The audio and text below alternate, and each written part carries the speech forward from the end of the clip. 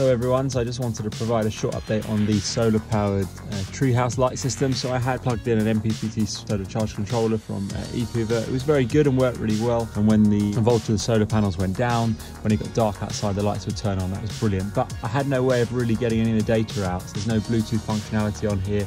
There's no way of me tracking how much energy I was getting from the sun or how much energy my lights were using on this wonderful winter's period in the UK. And yes, there is this sort of COM4 Ethernet port, but I would have to come out into the garden and sync with that, so that didn't seem very good for me.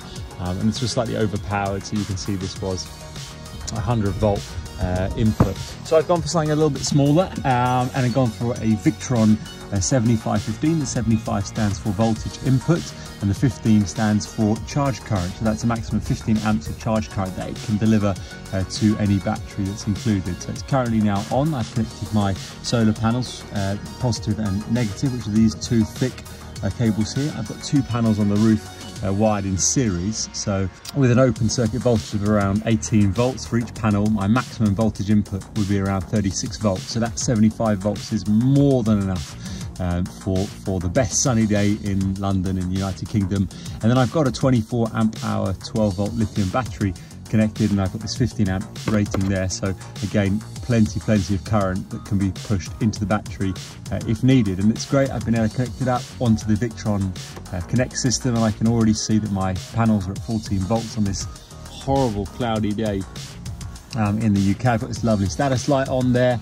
I've updated my firmware, which is really important for all Victron applications, and now I can see how it works.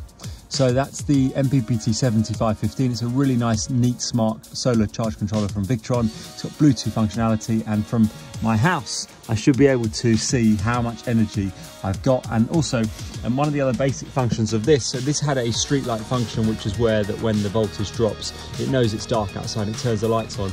With the Victron MPPT, it's much better than that. And that's because I can tell it, right, when the sunset comes, stay on until midnight or stay on for 5 hours, and then I can also decide what it does at sunrise. It's got so much more functionality than some of the other MPPTs on the market. So that's the Victron MPPT, and if you're looking for a really nice, simple solar system that controls some outside lights that come on when you want to and go off when you want to, this is a really easy way to start, and this is one of the smallest MPPTs that Victron have. Thanks for watching.